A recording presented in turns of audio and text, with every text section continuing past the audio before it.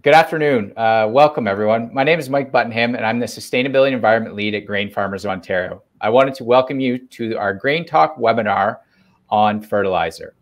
As we head into April with uncertainty surrounding the weather and crop inputs, we have assembled a webinar to discuss some of the fertilizer issues at hand. Today, we'll focus on fertilizer as we approach the beginning of planting. In some areas across the province, we are already seeing spring cereals getting planted. As a reminder to participants, a CCA CEU credit will be shared at the end of the webinar. Before we get into our first guest speakers, I just wanted to share a few highlights around the agronomic response and some of the key things surrounding 4R nutrient stewardship, as it may be something very timely to discuss given this year. We know strong yields and crop quality can be influenced by fertilizer and nitrogen, and we know that not every year all nitrogen applied is available and used by the plants. We know that this loss happens into the environment through both the ground and the air. And just to focus that this year, in a year surrounding some uncertainty around nutrient availability, focusing on that 4R nutrient stewardship will be key. The concept ultimately is simple, ensuring the right source at the right rate, at the right time, and the right place, but can really serve a lot of important steps to ensuring your crop has the right nutrients for a profitable, high-yielding crop. Another thing to note is around soil testing. And soil testing is a way to put the 4Rs in reality. We know that soil testing gives a better understanding of your soil's fertility and can allow better decision-making to maximize that productivity while ensuring minimal nitrogen loss and environmental loss. We know that updated soil tests are foundation to any cropping plan. So with that said, we'll turn it over to our first guest speaker today, Brendan Burney. Brendan Burney is the Director for District 1 Essex and was elected as Chair of the Board of Directors in 2021. He was first elected as a director in 2015 after serving as a delegate for 5 years and the local chairman for 3. Brendan, I'll turn it over to you. Thank you. Thanks, Mike, and I'm happy to be here. And yeah, as Mike said, I'm Chair of the Grain Farmers of Ontario. I farm just outside of the town of Essex in Essex County here with my family. So just wanted to say a few words before we get started. As you would know, the Grain Farmers of Ontario works on many different areas. And as of right now, the fertilizer issue is top of mind and is the one that we're working the hardest on. I do want to commend our staff and our team for all the work they've done to date as we try to sort through this for you and all of our farmer members as well.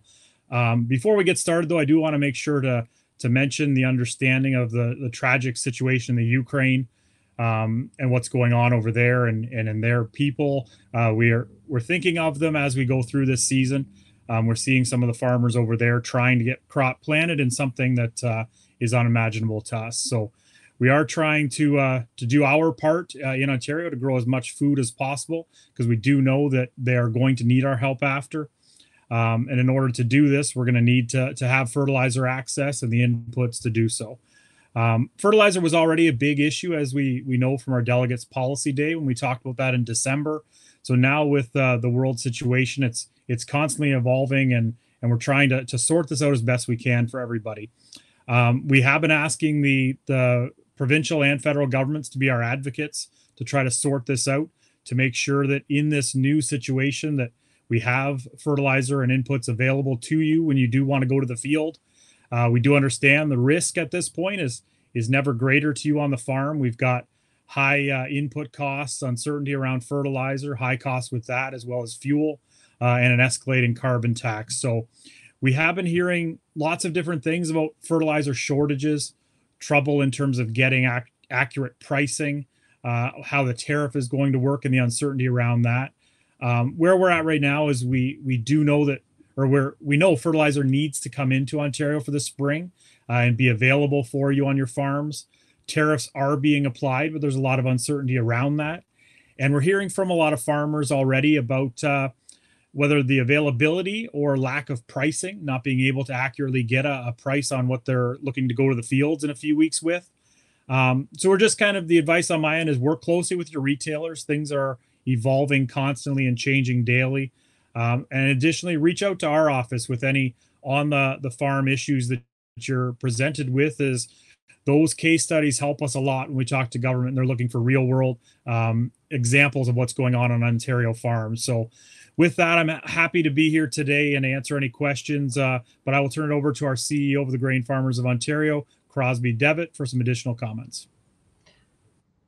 Thank you, Brendan. Appreciate that update, and certainly I'll build a little bit more on some of Brendan's comments around fertilizer and the whole situation as it's been evolving over the last number of months, but certainly over the last month in a big way. So, as Brendan mentioned, here at GFO, we've mobilized a lot of resources around the whole fertilizer issue and availability, and have met with countless politicians, government officials, as well as industry to really understand what's happening and what we can do about it, and what we need as farmers to be able to go to the fields confidently this spring. So specifically, I do want to say we've had a lot of support from Minister Thompson and Premier Ford directly, just on helping us in our advocacy to the federal government and doing what they can, and a lot of policymakers and MPs and others federally as well. So the issue is certainly known, but there's a number of things that still need to happen to feel comfortable going to the field. So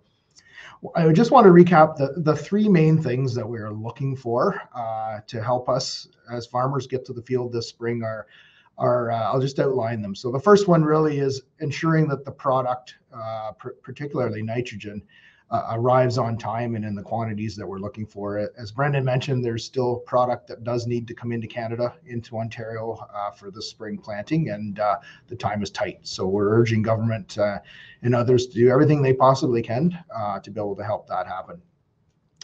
The second is around fair pricing, and we've certainly seen a huge escalation and rise in prices of fertilizers of all types and all sources. And what we're looking for there is that, you know, there's some transparency and understanding, and the right prices are passed on, and certainly around tariffs and a whole lot of uncertainty there creates a little bit of chaos in the marketplace. So what we're looking for there is that there's good fair pricing for the farmers and for everybody involved. We do know that the USDA has announced something they call a fairness portal to help farmers report prices and things like that. So we've urged the federal government to seriously look at something like that for Canada here. And third, if we do look at a worst case scenario, which I certainly hope that we don't, but the financial support side of things, especially with tariffs being applied to fertilizer coming in and adding to the price and not filtering right down to the farmer. Certainly, we know that our programs and BRM programs that we have today are not designed, nor should they necessarily be for a situation like this. So we're hoping that doesn't come to fruition, but and is needed. But should it be there, we're asking our government officials to start looking at that to be prepared. So. Really, the main goal is to help do everything we possibly can to allow you as farmers to get to the fields with confidence that the product that you need to grow a good crop is in place and at fair prices, and not to be forced into making decisions based on availability. But we all know, I guess, going into spring, we have to be ready. And so one thing I look at, and we look at it, and how fortunate we are here in Ontario to have the resources available to us, the experts such as Ben that we're going to hear from today to share tools, techniques, and expertise to help us do a better job. So with that, thanks for joining us today, and I'll turn it back to Mike. Thank you to you both, Brendan and Crosby, for that introduction. And at this point, I'd like to introduce our next guest speaker, Ben Rosser. Ben Rosser works as a corn specialist with the Ontario Ministry of Agriculture, Food and Rural Affairs. Ben received a Bachelor of Science and a Master's in Science and Agronomy from the University of Guelph. He enjoys working on applied research projects with Ontario corn growers and works out of the Crop Science Building at the University of Guelph. Thanks for joining us today, Ben. We look forward to your presentation and touching on the keys to nitrogen availability in corn and what it means for this upcoming year. So with that, I'll turn it over to you. And if you could share your screen, we'll let you go. Thanks, Mike, and thanks to Grain Farmers for the invitation to speak. Yeah, so obviously, since last fall and kind of all through the winter time, nitrogen's been a big question on top of growers' minds. I'm just going to try sharing this. Oh, I maybe lost my, oh, here we go. Just want to confirm you guys can see this okay? Looks great. Thanks. Perfect. Thanks. Yeah. So obviously, nitrogen's been a big question ever since, prices kind of started to rise back last fall, and has certainly been a big discussion point over the winter here and coming into the spring. So I thought I'd go a little bit over, what N rate adjustments should be made for high fertilizer prices in 2022. And then how can you ensure you're going to get a good return on investment for P&K fertilizer applications in 2002 as well. So on the first question, how does optimum N rate change of fertilizer prices? I'm going to kind of go through that scenario in terms of what you might want to think of if you're looking at nitrogen rate adjustments in 2022. And I'm going to go through two examples. So the first one is the Ontario Corn Nitrogen Calculator. So if you haven't used it before, you can go on to gocorn.net, and it's the Ontario Corn Nitrogen Calculator icon on the homepage. Or you can also go on to the agronomy guide for field crops, and in the corn chapter, they also have it all in writing as well, where you can kind of go through the different steps to calculate it.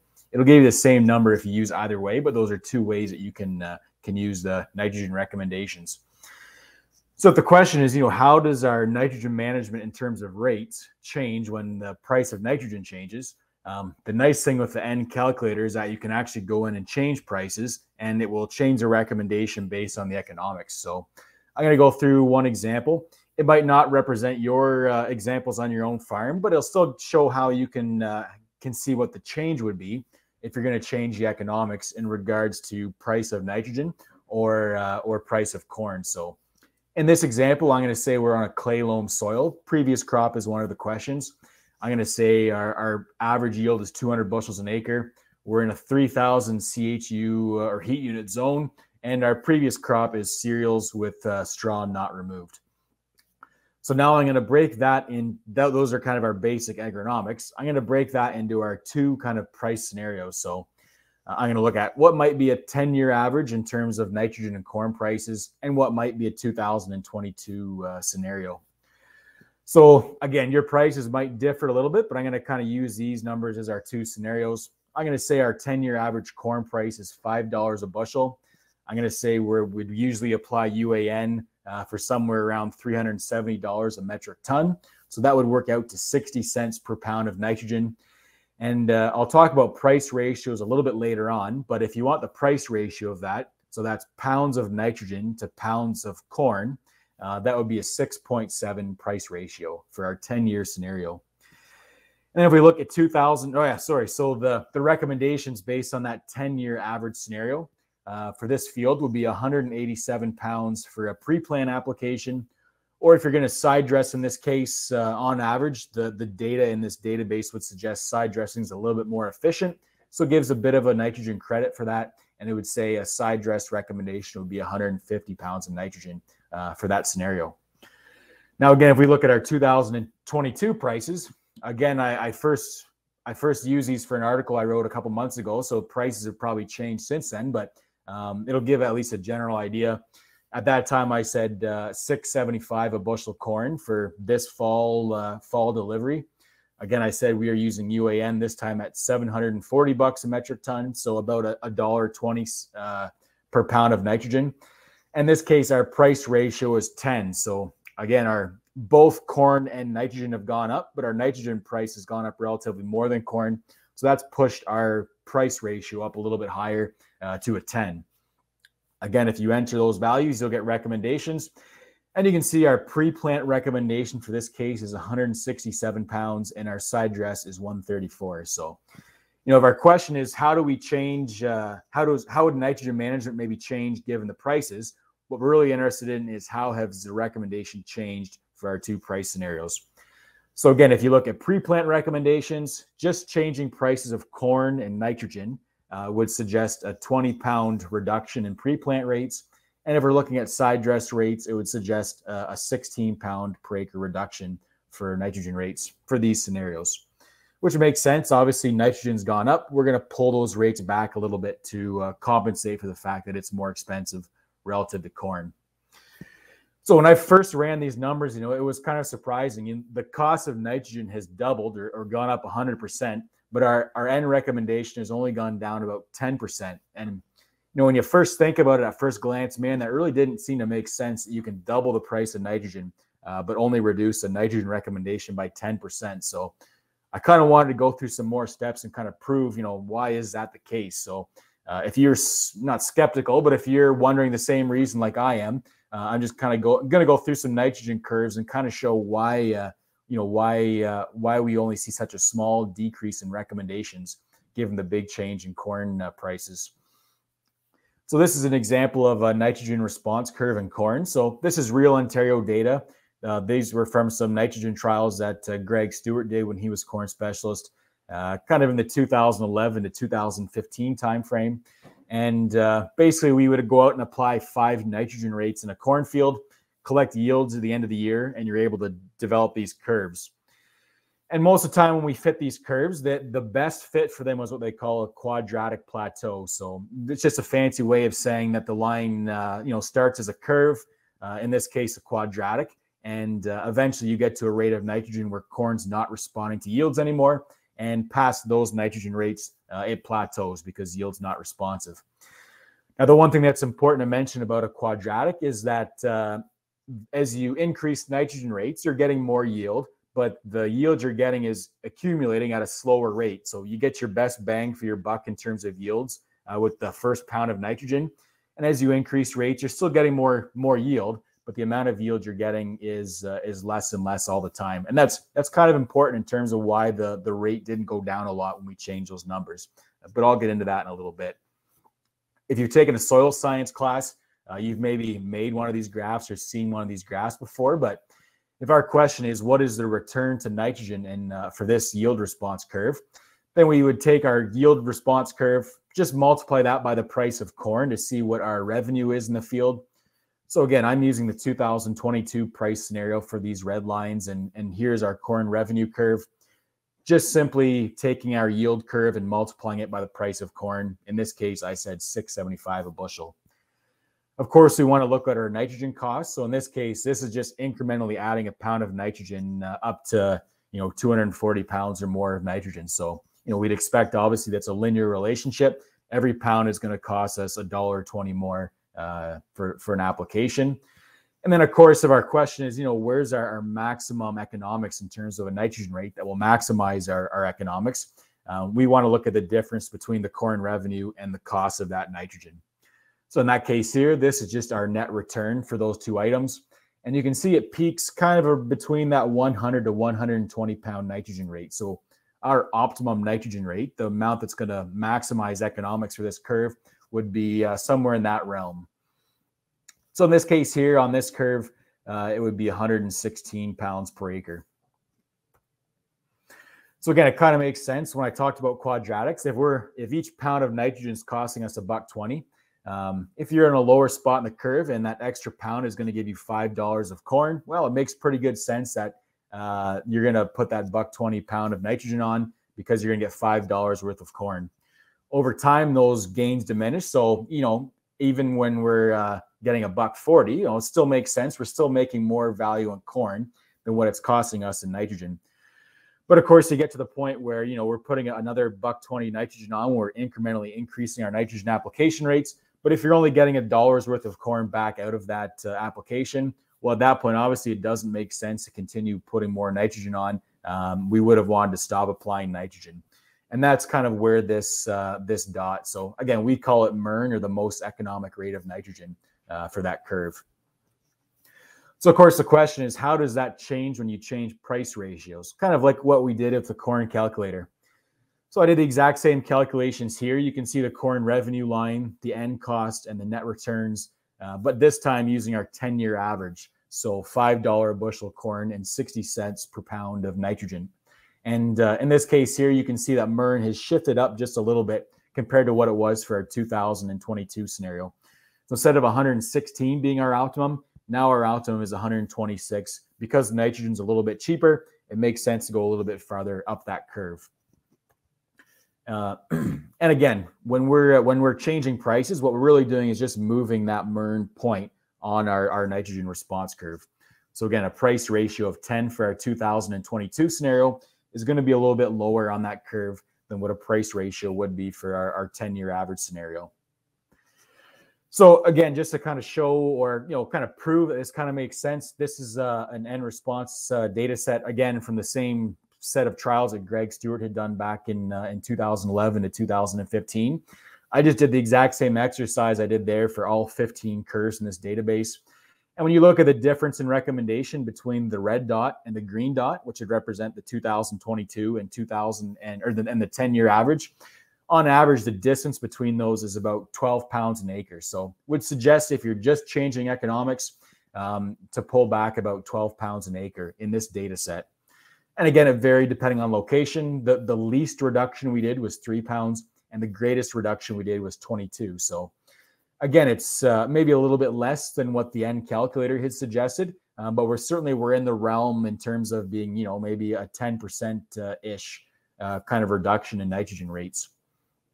So again, if it kind of comes back to the question, we've increased nitrogen rates, or we've increased price of nitrogen so much, why are we only coming down maybe 10% in terms of nitrogen rate?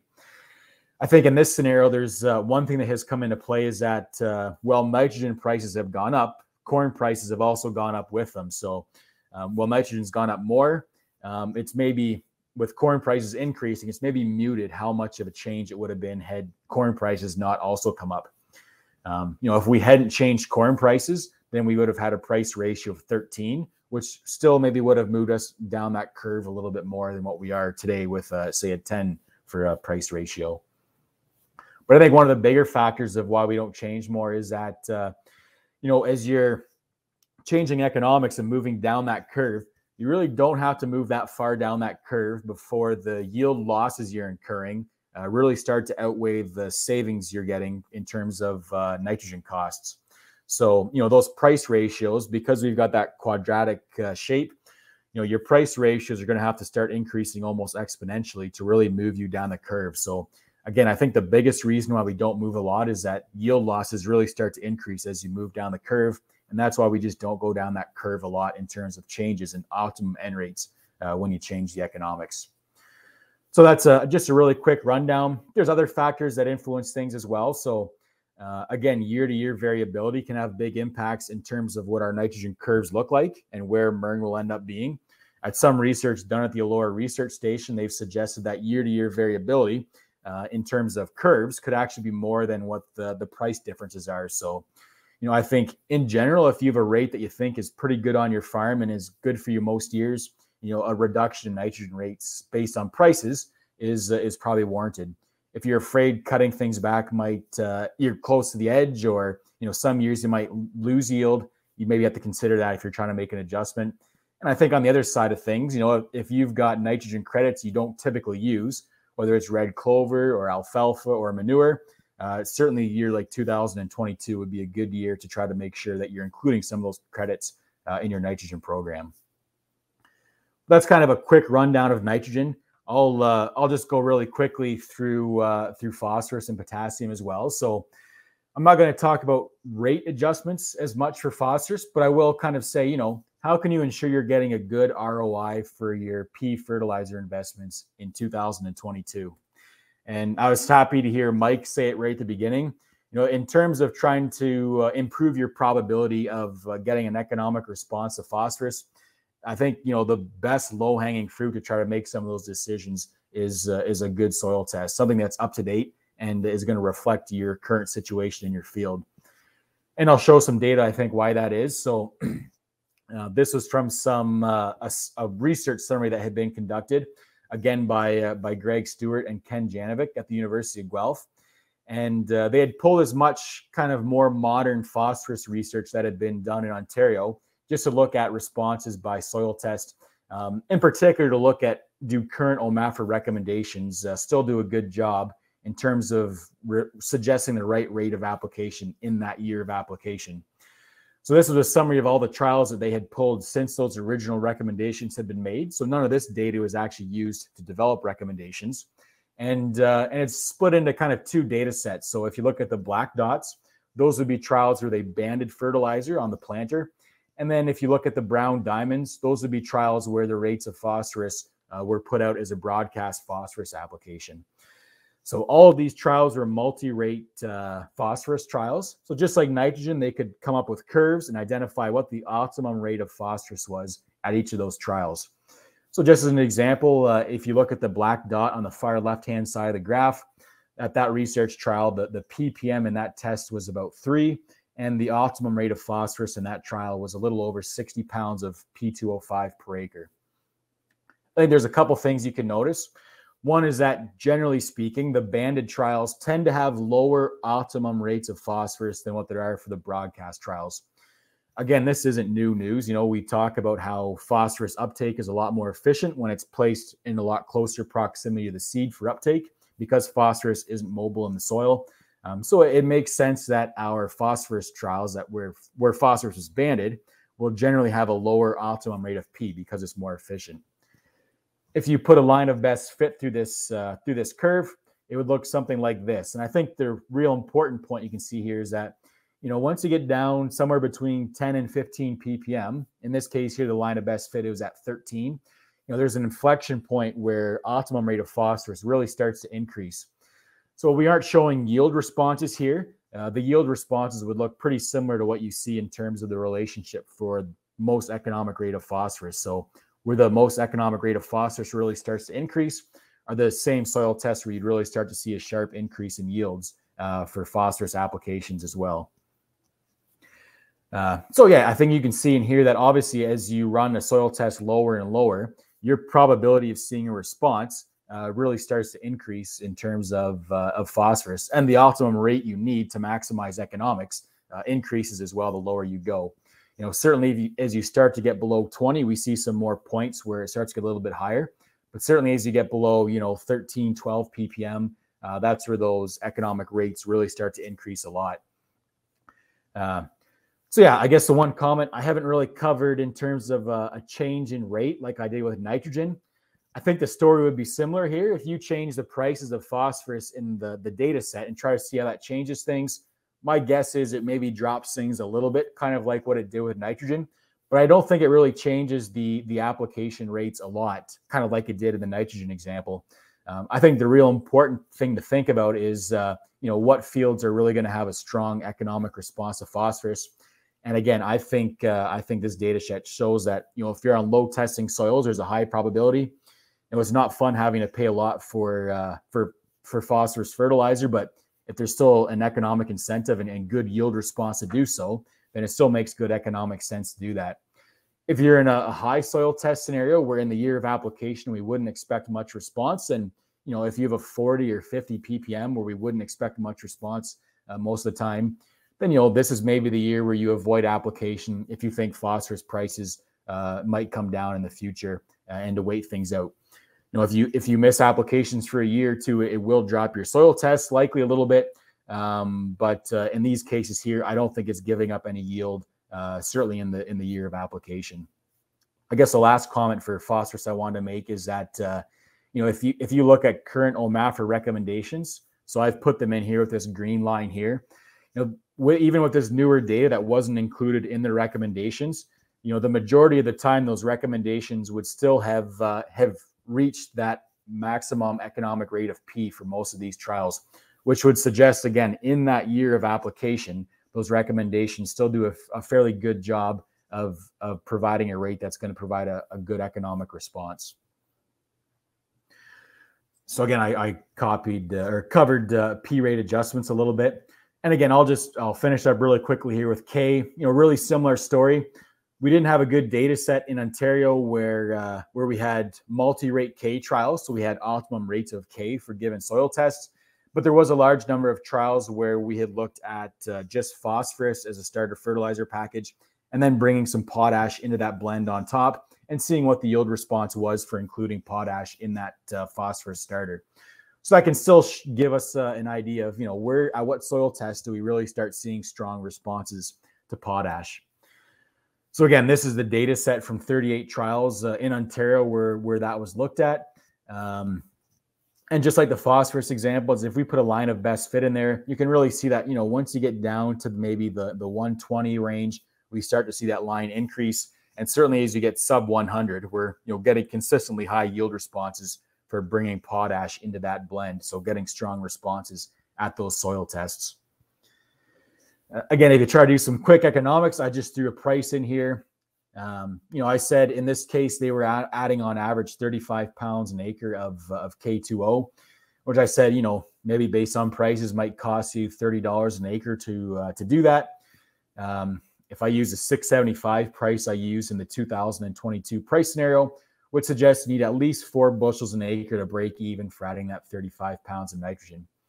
And again, in this data set, once you got down to a 110 or a 100 soil test for K, on average, we were seeing a positive economic response for that application. And certainly, as you get lower and lower, our suggested application rates would be much more than 35. So, the yield responses could be even more than that when you get down to lower soil tests. And again, this is just an example of the OMAFRA soil test K recommendations. I can't compare optimum rates because, again, these weren't multi-rate trials.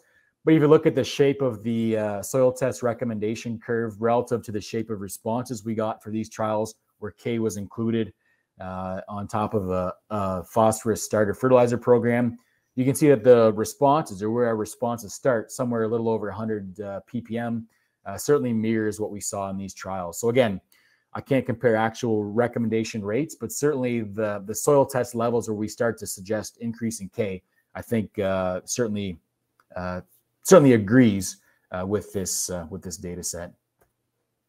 But with that, I'll leave things there and answer any questions there might be.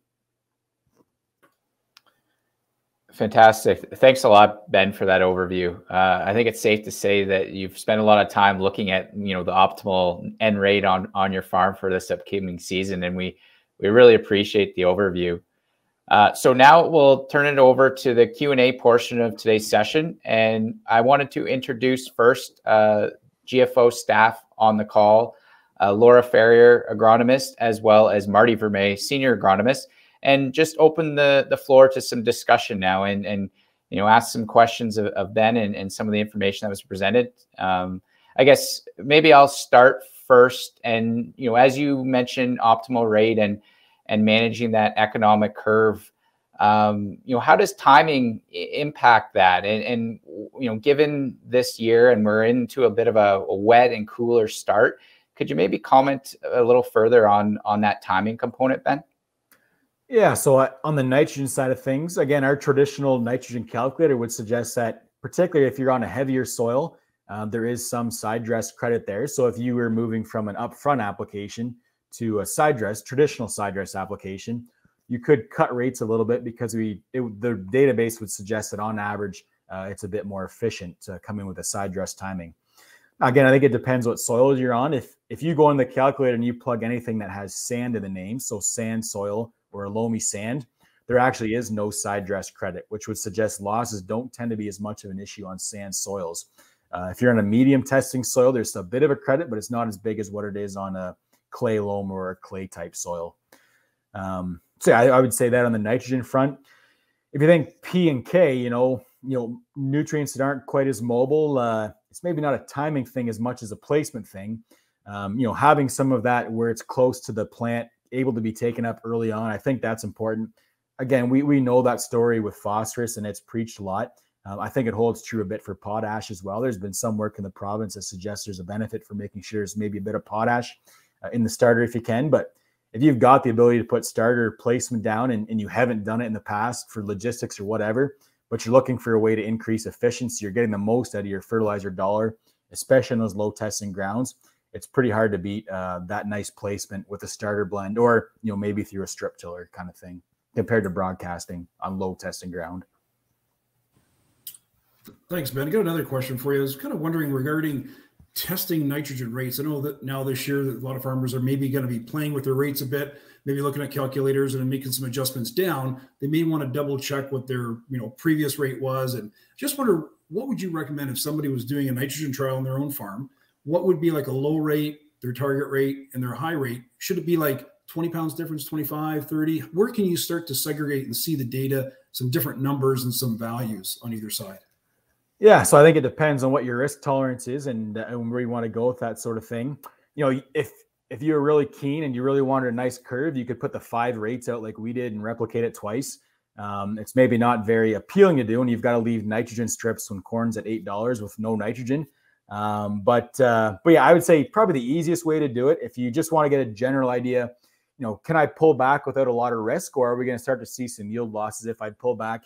If you change your nitrogen rates maybe 30, 40 pounds up and below what your typical grower rate is, that would at least give you an idea of how close to the edge you are. And ideally, if you could build a bit of a history or a bit of a data set of that on your own farms, I think it would really give you a good handle in terms of if you could comfortably pull back rate. If you were sitting on 10 years of that data right now, and you looked at it and said, man, in the last 10 years, I've never lost yield pulling back 30 pounds. In a year like this year, you could probably fairly comfortably say, well, I'm going to pull back 30 pounds. There's probably not a lot of risk there. If you get the data set and you saw, in some really high response years, so maybe a wet year where you've lost nitrogen on a heavier soil, or an exceptional yielding year like 2021, that would give you maybe a good gauge to go by, saying, in 2021, we saw exceptional yields. Optimum N rates are probably pretty high to maximize those yields. If we didn't lose any yield in that year, then I would say, well, even in a high yielding year, our grower rate was good. Whereas if you saw in some of those good test years, we did start to lose rates, then you could say maybe that's kind of the edge where I need to be, and that's where risk is, if it's a year that we need more nitrogen because of yield or N losses. So yeah, I would say, Marty, putting out 30 or 40 pounds up or below your normal rate and start to build a bit of a history, I think some of that could really give some good guidance going forwards. Ben, I've got a quick question for you. Talking nitrogen stabilizers and fixing bacteria, biostimulants, like, what are your thoughts on any or all of those approaching this season? Yeah, so that's a good question. I didn't get into them too much in the presentation. Certainly some of the work, especially on heavier soils, has shown a strong benefit for some of the N inhibitors. So Craig Drury, who's done a lot of work down in Essex County on heavier soils. I think, generally we know if you're putting nitrogen on the surface and you're in an environment where there's going to be potential for losses, that, in a lot of cases, I think a urease inhibitor would be recommended. There's still questions in terms of, nitrification inhibitors. So putting fertilizer down, but trying to slow the conversion into nitrate where it's going to be susceptible to loss. But again, a lot of the work done on the heavy soils that Craig Drury has done, he's quite positive on them. It'd be nice to see some more work done on other soils in Ontario too, to get a bit of a bigger data set, but certainly on the heavier soils, at least Craig Drury's work has been quite positive on them. On the biologicals and N fixation, yeah, I think that's a kind of a question going forwards. If we can find some biological products that are going to reliably work and, replace fertilizer nitrogen, that'd be a huge win, I think, for agriculture. But I know there's been some on-farm trials going on this past year. I think there's some plans to continue on with some products that are out there. But I think there's some time needed to build some of those data sets and get a good handle on some of those products.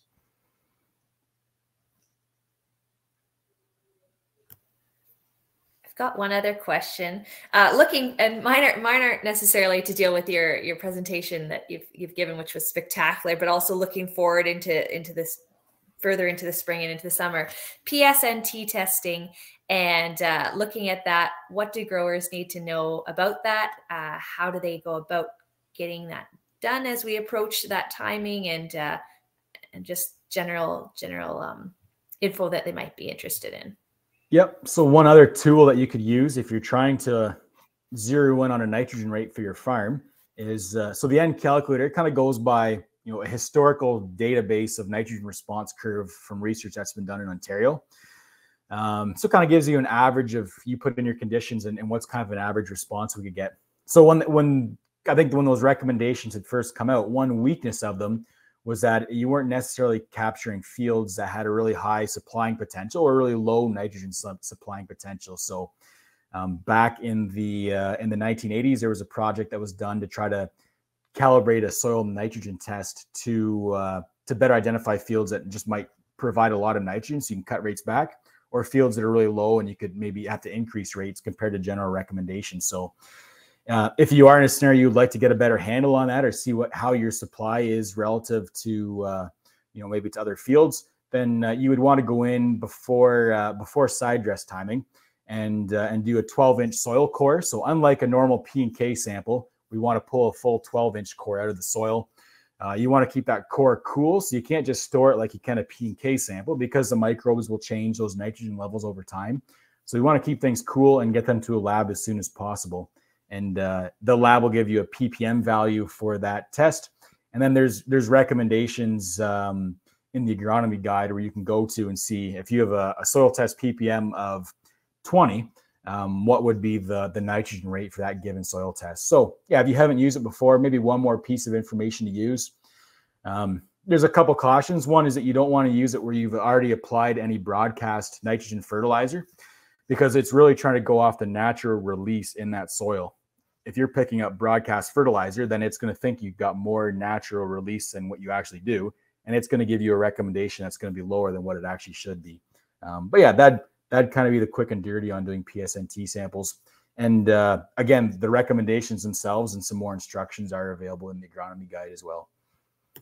That's great. Thank you. Just something that I thought people might be thinking of if they, as the season goes, if fertilizer is still high priced and maybe unavailable or is available, what they may be looking for going forward. Thanks.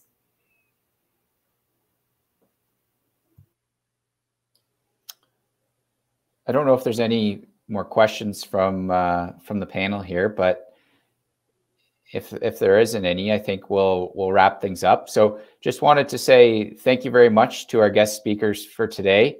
Thank you, Ben, for the overview, and appreciate all the work that you've done to this point. We do have CEU credits available, so we will be posting these at the end of today's webinar. So stay tuned for that. We will continue with our Grain Talk webinar series for this upcoming growing season. And additionally, for those who've yet to seen it, Grain Farmers of Ontario has also put together a webinar on the spring season and herbicide supply channel and proper weed control. So visit our website, gfo.ca, to view this recording. And once again, thank you to everyone for viewing today.